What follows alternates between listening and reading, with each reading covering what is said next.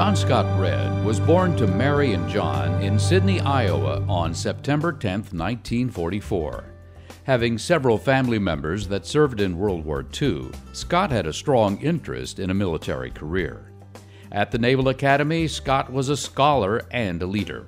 He commanded the Drum and Bugle Corps and graduated second in his class with a dual major in mathematics and physics. The lucky bag noted his drive to do a job just a little bit better than the next fellow.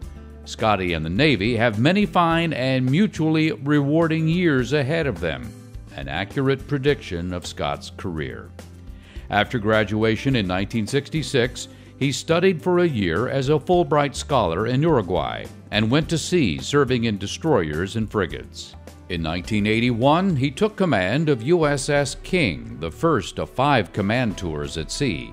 Under his command, King won the Battle E and the Marjorie Sterrett Battleship Fund Award as the top cruiser destroyer in the Atlantic Fleet. After proving his proficiency in command of Destroyer Squadron 36, Scott was selected for flag rank in 1987, the first in his class. His first flag assignment was Commander Standing Naval Force Atlantic, the first American flag officer to hold that position. In March of 1991, Rear Admiral Redd was assigned as commander of Cruiser Destroyer Group 12 and the Eisenhower Battle Group, the first carrier battle group to deploy to the Middle East after Operation Desert Storm. After earning his 3rd star, Scott returned to sea as Commander, U.S. Naval Forces Central Command, where he proposed, commissioned, and commanded 5th Fleet, the Navy's first and newest fleet since World War II. Ashore, Scott served in several high-profile policy assignments in the Pentagon. In his final assignment as Director of Strategic Plans and Policy for the Joint Staff, Scott represented the military in National Security Council meetings and was responsible for development of the new National Military Strategy for the 21st century.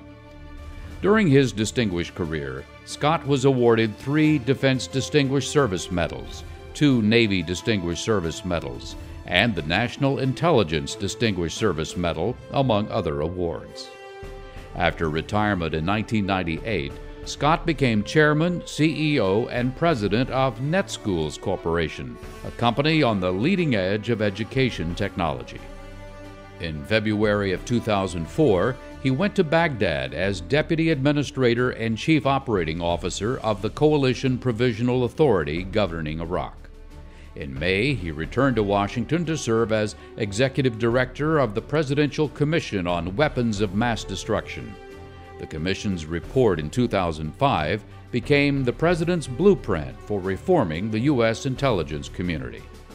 In June 2005, President George W. Bush selected Scott to serve as the first Senate-confirmed director of the National Counterterrorism Center. In that job, he was responsible for writing the nation's first war plan for the global war on terror. As one of his last official acts in office, President Bush presented Scott with the Presidential National Security Medal, only the 83rd award in its 60-year history. Scott has selflessly volunteered his time to several nonprofit organizations, serving on governing boards for the Officers Christian Fellowship, Military Ministry, and the Reformed Theological Seminary.